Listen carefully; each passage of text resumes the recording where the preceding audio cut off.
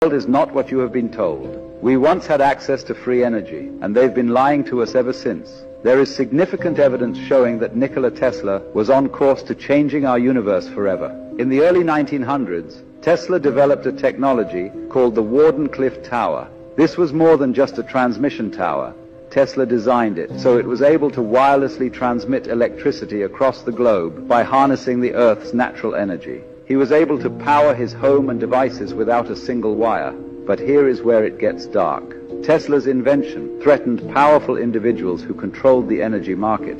J.P. Morgan, who initially funded Tesla, pulled the plug on the project when he realized that free energy couldn't be metered or monetized. But it gets even stranger.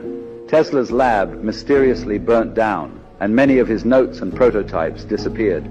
Tesla's discoveries went beyond just wireless electricity. He hinted at tapping into what he called radiant energy, a limitless source of power derived from the very fabric of space itself, similar to what modern scientists refer to as zero-point energy. Many say that this is also how the Tartarians were able to pull off so many of their technological and architectural feats. Do you think this tower is still in use today?